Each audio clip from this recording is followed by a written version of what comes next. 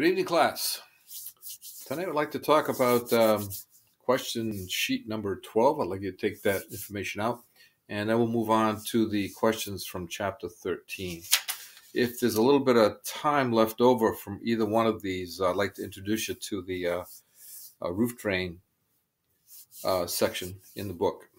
Okay, in any case, let's start with page number 12. Okay. So the first question was, what are the maximum fixture units on a 3-inch stack? Now, this might sound familiar. These questions can be repetitive, to say the least. And this one here, I don't know if we asked it directly, but it has come up. We have been on this page before. Okay, so let's see what page 169. That's where the answer is. The answer is 48 fixture units. That's on page 169. Okay, it's a 3-inch vent. Okay, that would be the stack at the bottom where it says stack that's vertical. Okay, vent stack. All right. The answer would be the fourth line down. It's got 48 with a couple of asterisks. Now, we've gone over this a number of times, and I think you're all aware that no matter how you slice it, a 3-inch pipe, whether it's vertical or horizontal, can only do 3 toilets. Even though a 3-inch pipe could handle probably 5 bathrooms, because of that three toilet limit, that's what it is. So if you read to the bottom of the page, it says asterisk note number 1, no more than 2 toilets on a branch, which is a floor, or 3 on the whole stack. Okay, so that is a question. I believe it has popped up before, but it's one you absolutely want to know. Okay, next question.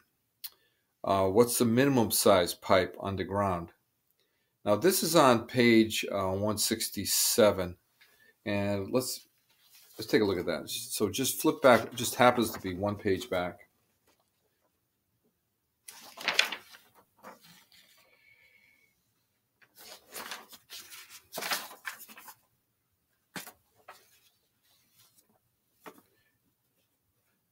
And it mentions 2-inch pipe. Okay, 2-inch, excuse me. Take a look at that again.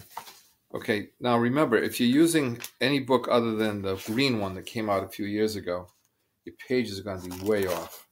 You're probably going to see that it's off by about 20 pages.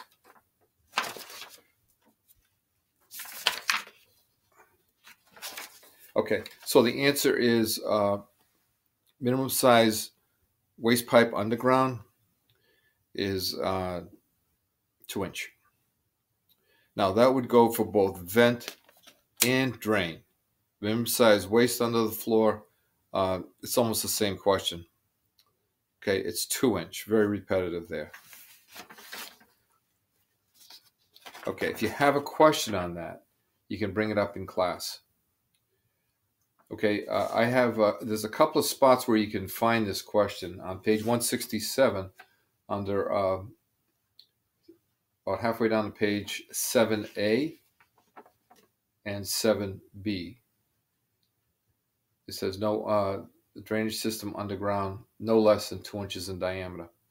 Okay, it is located in another spot, which unfortunately I don't have right here, but I think you're all aware of that. We have beat that to death on numerous occasions. All right, so the answer is 2-inch. All right, number 103.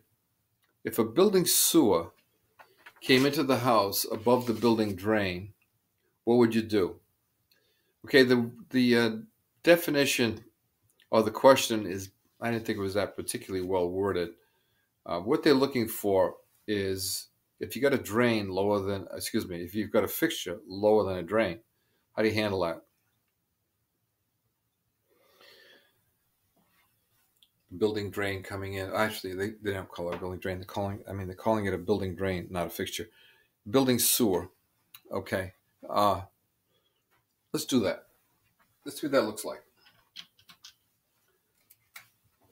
The easiest way to explain this would be like this here.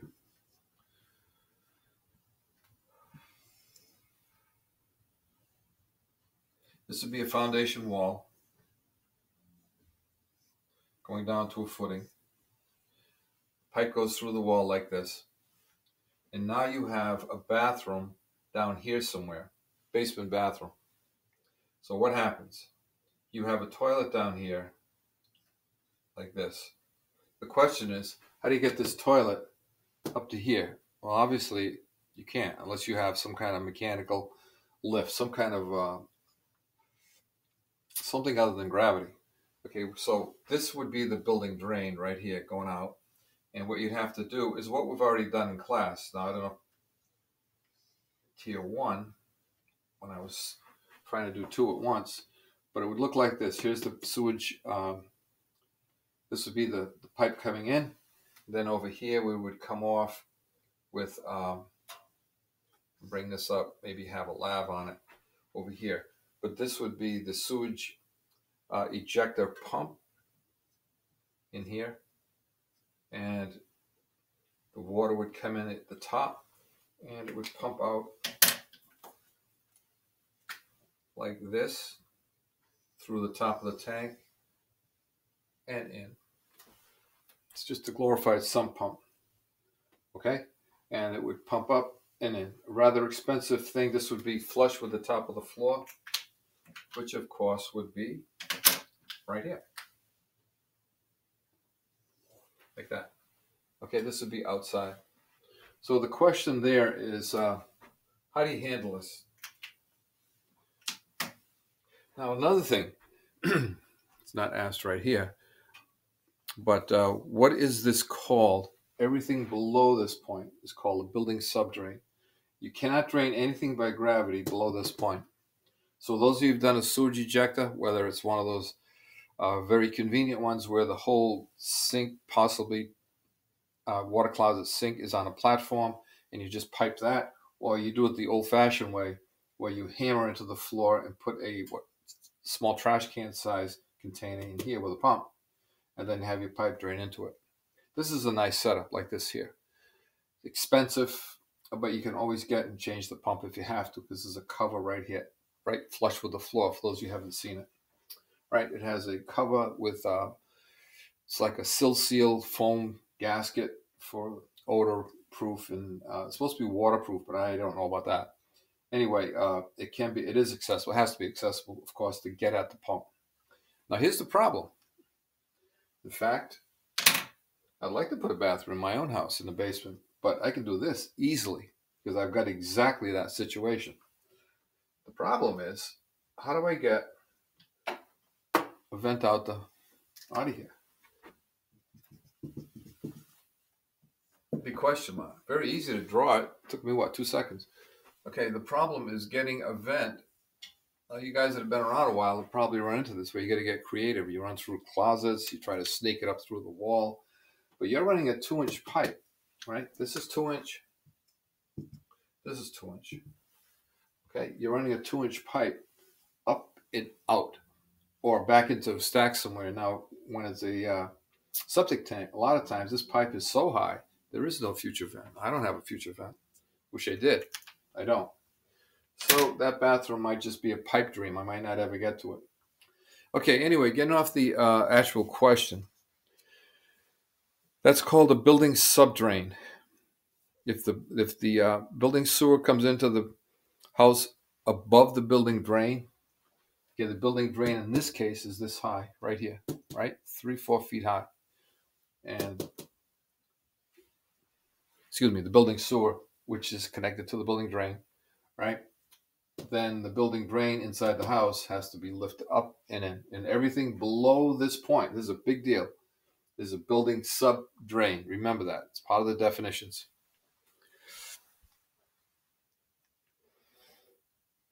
And they mentioned here, how would you solve it? The answer is to install the sewage ejector. Now, the pages, for those of you who didn't find this or didn't look it up, the definition, sewage building subdrain, is on page 86. And in the book, if you go to page 182, they get into a little bit more. Let's take a peek at that. Page 182.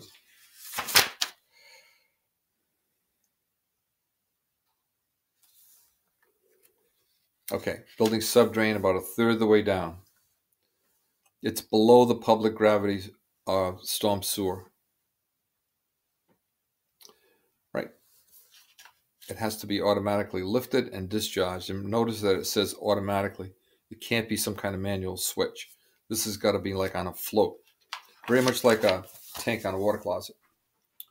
Right? Except this time, when the water gets up too high in this tank here, there's a float operated from this that will kick it on. So when the water gets up near this pipe, the pump will come on and pump it down to just above the height of the pump. Remember, don't forget, these pumps are water cooled, like a submersible sump pump. If these things run too long with no water to cool them, they will fry themselves. Okay, let's see what else we got here. What's the minimum size water closet vent? Okay, this is question number 104. Go to page 178. All right, and see what they have to say. All right, on 178, what you're going to find is that the minimum size is going to be 1.5 inches, right? And the reason it's 1.5 inches is because that's half the diameter, and it does spell it out there, bottom of the page.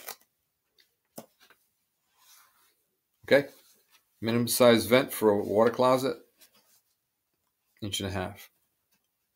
Minimum size vent piping allowed. This is a good place for this question. Is 1.25 inches. Now, some of you have probably never ever used 1.25 inches for anything. Very unusual pipe, and it is more. Now, you're not concerned about prices, but 1.25 inches pipe is more expensive than 1.5 inches. My guess is because they don't sell much of it, right? At least not for plumbing. Now, 1.25 inch vent could handle up to a 2.5 inch pipe. We don't do 2.5 inch, so that's out. So it's either a 2-inch pipe, which would be 1.25 inches, or 1.5 inch pipe, which would be 1.25 inches, or a 3-inch pipe. Now you got to kick it up to 1.5 inches. Okay. And what's the maximum size? Minimum size for wet venting. Now we've covered this quite a bit, but let's go over it one more time. Wet venting is a very big deal. I know when I was an inspector, I think maybe it was tier 2. I told this too. I used to look at a job, and you could tell right away if somebody knows what they're doing, if their work is neat.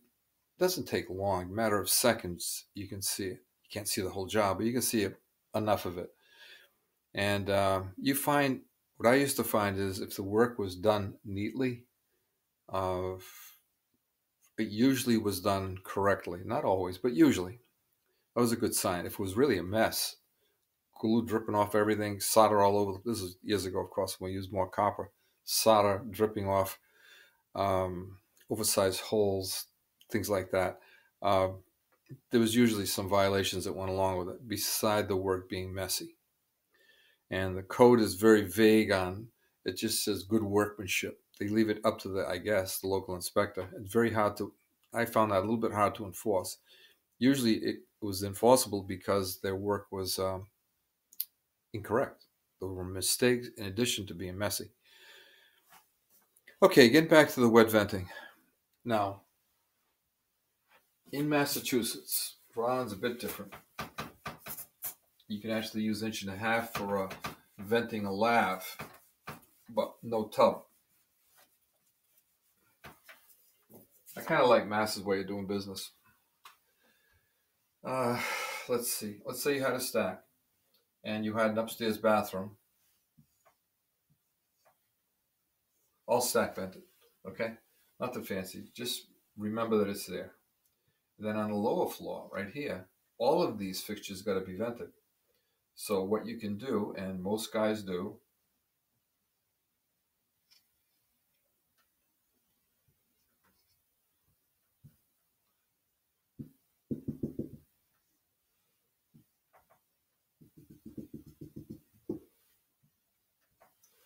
is to wet vent it.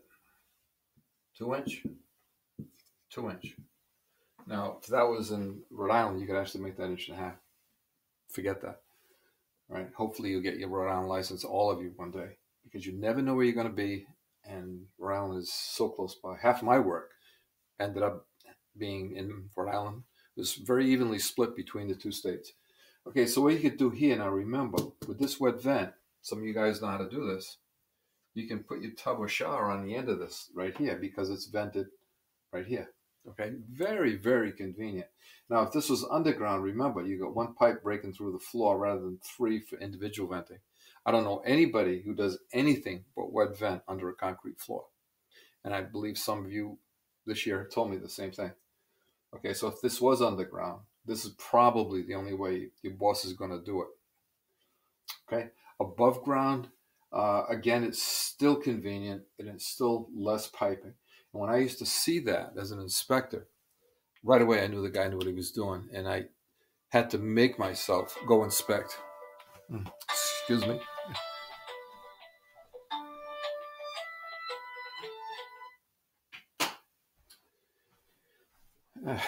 Thought I put the phone in the other room. Anyway, that was Mr. Spam calling. He calls me probably twice a day. I'm sure you guys get those same calls. Okay, so wet venting, we've gone over it before. Really go out of your way to learn everything you can about wet venting. Okay, it's very convenient and it's a very popular test question. And as I started to say, once I saw somebody use wet venting as a part of their system, I knew that they knew what they were doing. Okay, let's see what else we got here. Wet venting, dandy clean out. All right, we'll shift gears here a bit. Look at number 107. What's the minimum size for dandy clean out? Okay, let's go to, if I can read my own writing here, it's page, looks like 121. The size of the dandy is 1.5 inches, which would match your smallest drain size. You don't see too many 1.5 inch dandies, but they're out there. If you're working in an older house, you might catch it on a copper line. Could be PVC. All right, let's see if it's on page 121. Let's check my writing here. Well, look at that. Amazing. Okay, it's on page 121, right in the middle of the page, just above the middle of the page where the 3-ring hole punches. Hole is. It's the same nominal size up to the as the pipes, up to 4-inch, and not less than 4-inch for larger piping. So in other words, if you go bigger than 4-inch, even though this book doesn't do much with over 4-inch, remember, you can use a 4-inch dandy clean out for a 6-inch line. Now, when you get up to anything that scale, 6-inch pipe, I can assure you, if it's newer, it's going to come with some very tight specs because it's a big project. They're not going to be relying on the local plumber to figure out a big commercial building like that, right? There will be specs and you won't have to worry so much about it. However, you do need to know that for a test. Now, one thing you might want to remember is this. This is not one of the questions, by the way, but on an exam, you're going to have a foundation wall that extends, exaggerate a little bit. You got pipe coming down. This would be the basement right here, right? And you'd have your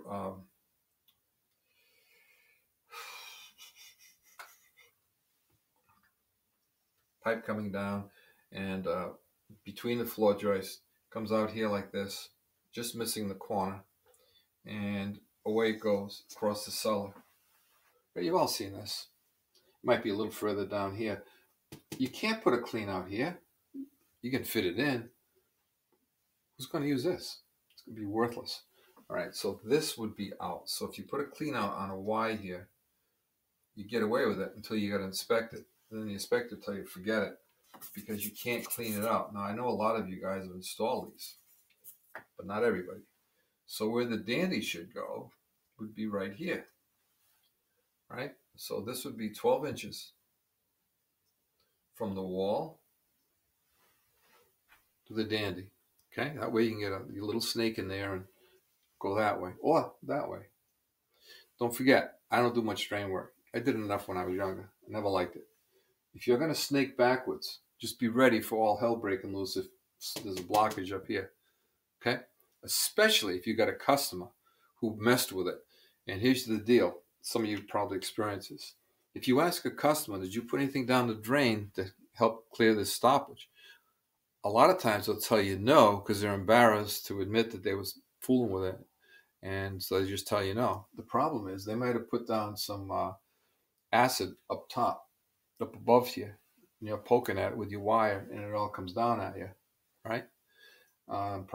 Big problem. If you're not smart, you don't wisely wear gloves, some really good rubber gloves, and splash-proof goggles. There are such things. They don't all have those little holes in them, and probably should have some clothing on too. That's although we don't do many drains, so I'd just go with the goggles or something for your hands. All right, but be careful because people don't always tell you the truth. I didn't do many drains. In fact, I got out of as many as I could, quite honestly, once I got in my own business. And I've had several people tell me there was nothing in there, and I could feel it on my fingers. When there's acid in there, you can feel it. All right, so be careful and keep some fresh water around, or if it's not a sink close by.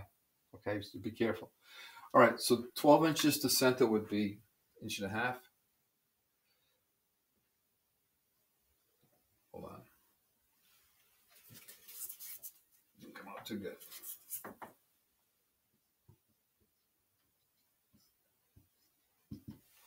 Okay.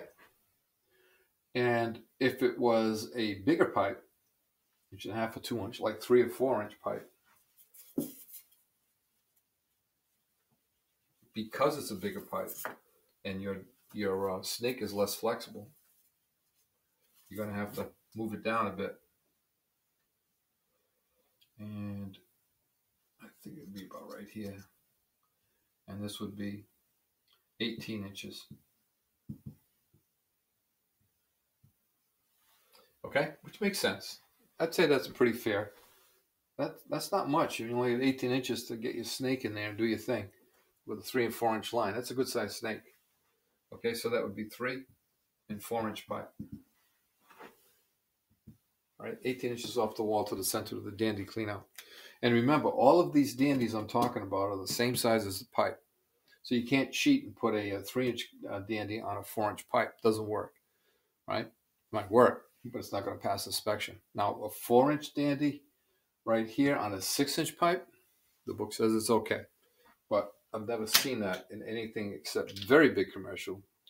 There's not that much of it in Fall River. Not in the old buildings anyway. Okay, Dandy we did. Now this one here is the distance from a trap to a vent. Okay, let's flip over to page 178. This one here is more than repetitive. It's just, they're asking almost the same question 4 times. And what did I say, 178? Okay. There's a little chart. It's called Table 1. What I did is to put vent distance right at the top of the page and highlight it so I can find this thing. Right? It doesn't exactly jump out at you. This is one of the most important things in the book.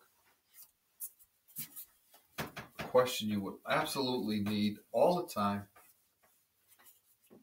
And I'm sure you'll be asked about this. So think about this. This is 5 feet, right? 1.5 inches. Can't even think about this one. This one's going to be automatic. All right, this is the maximum from here, the rear of the trap, to the edge of the pipe. I had an inspector once who, it wasn't my work, I don't know, he was squawking about it to the center of the pipe. Forget it. It's from here. No inspector is going to bother you. If you go from the rear of the trap to where it enters the drain, it's 5 feet. Okay, now let me show you a way you can get around this a little bit. Let's say you're trying to run from a bathtub to a drain, and the drain's a little bit further away. First of all, you can kick it up to 6. you can go up 2 inch right here, right? Let's do that right now. If this was 6 feet, it's got to be 2 inch pipe. All right, not going to get around that. Now this I've done, I think, maybe twice, and I wouldn't be surprised if a few of you guys have already done it. If this pipe is low enough and the drain is over here somewhere, we'll say on a bathtub, you can come down as quick as you can to a 45, right?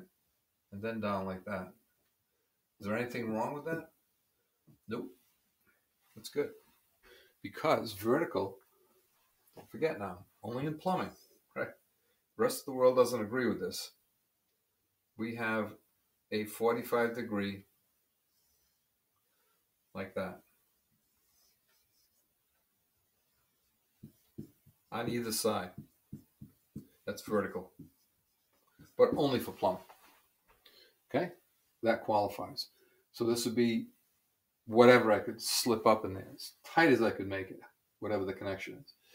Maybe a female adapter on the end of the tub waste Novaflow with a Street 45 stuffed into it, and I can angle it over as, see how much I could get. Dry fit it all before you get committed. And that way, you're not going to have an inspector getting on your case for running this 6 feet, 8 inches, or 10 inches. Again, you got an out-of-town inspector, going to give you a hard time. Do it legal. Do this, and you still only get 6 feet. Okay, nice little trick to remember over the years, especially if this is up higher. Maybe a truss floor or something, or even just a regular floor. You can probably grab at least 6 inches over here. Okay, now the answers for number 107, 108, 109, and 110 are all on the same page, same chart. All right. This is 107, 108. This is 108. 2 inch pipe can go 6 feet. 3 inch pipe can go 8 feet. And 4 inch pipe can go 10 feet. I think of all the times you use this one and the 1.5 inches. This one hardly ever pops up, because usually if you're doing a house, the 3 inch is right there. It's just stack is right back, right in back of the water closet. You may be a foot away. You get just enough room for your fittings. Never mind this. But if this was a floor drain, for example, either one of these, you got to keep these in mind, but you really need them for your exam. Okay? All right, let's see how we're doing for time. 12:38. We got a little time. All right. So what I'd like you to do, and this is not anything I talked about, so you didn't miss something. It wasn't part of any assignment.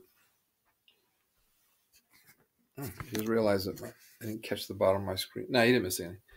Okay, if you flip over to page 181 in the code book, all right, if you got your code book there, I'll give you a second to take it out. Now, while you're getting it out, I'm going to mention to you about something that we haven't talked about yet. I wasn't going to ignore it, but I wasn't going to get to it today. But I knew that this might end a little bit sooner than 35, 40 minutes, and it did.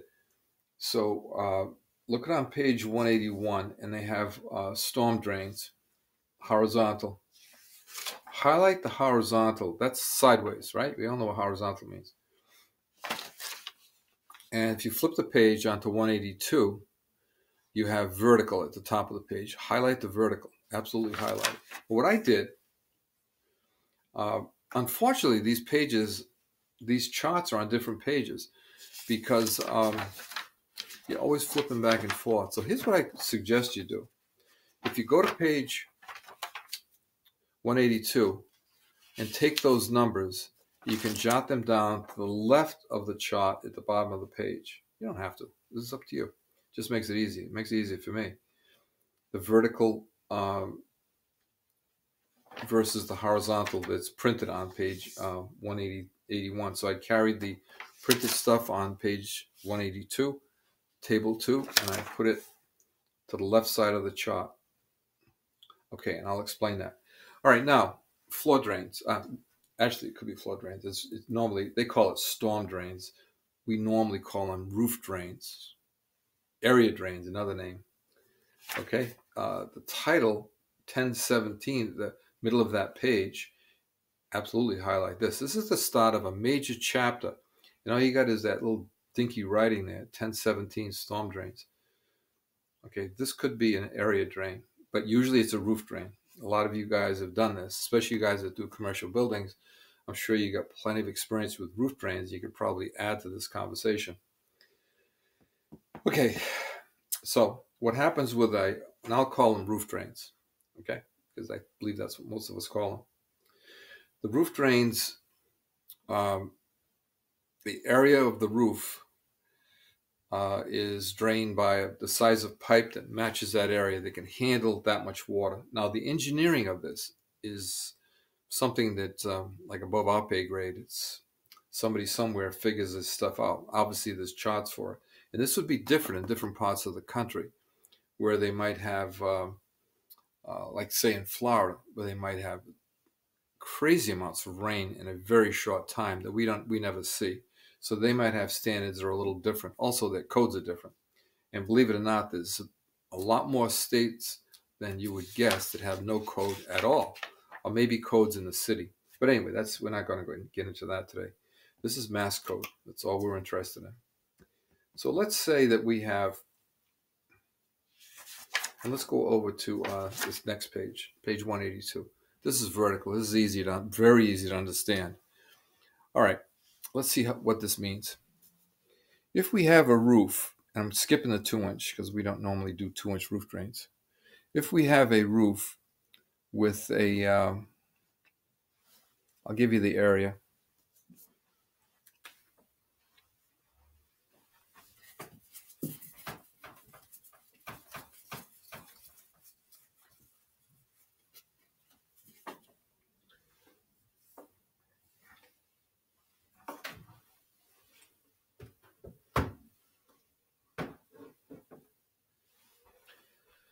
All right, let's say we got a roof.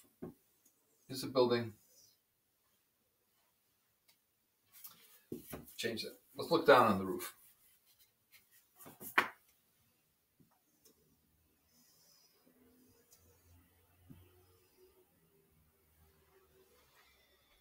All right, the code book says if we have a roof that has 4,600 square feet, up to 4,600 square feet, I need one 4-inch drain.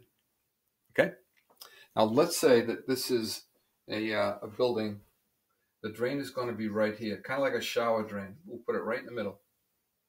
Again, that's up to the engineer, right? Obviously, it's going to be sloped to the middle of the roof like that. Okay, this would be the outer edge of the building, looking down however many stories it is. Now what they're saying is the 4,600 is what it can handle. So how big would that be? Well, let's see. Would that be 4,600 would be 40 by 100?